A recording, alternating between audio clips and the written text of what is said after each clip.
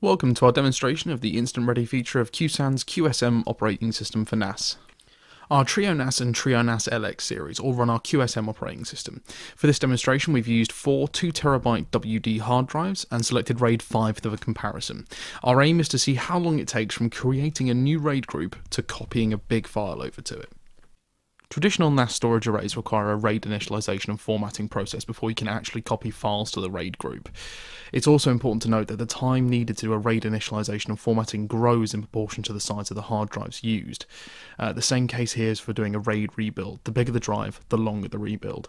As 6 and 8 terabyte drives get more and more popular, this could become frustrating and inconvenient.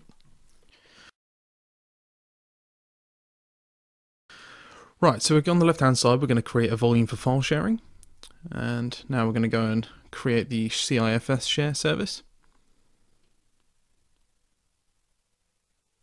Click CIFS and then go down to the bottom, make sure it says read write, and then we click apply.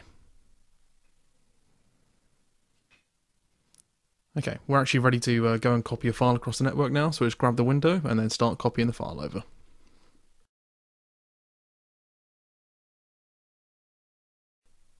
Back on the right hand side, the traditional NAS is still performing its RAID initialization and formatting tasks.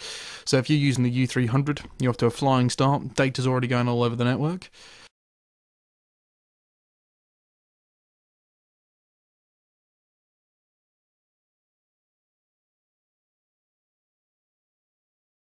Now, to save our viewers precious time, we're going to fast forward the right hand side to the point where it's ready to copy a file over to the share.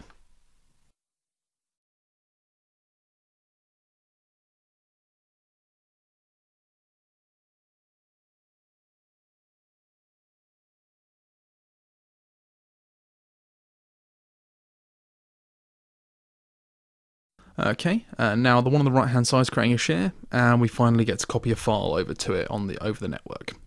So based on the test we've done here, the U300 is about 4 times faster than the traditional NAS storage array that we've got. So this is all thanks to our instant ready system. This is a proprietary thing that only Qsan have available. Once again, that's it from us at Qsan. Thank you very much for watching, and we'll see you next time.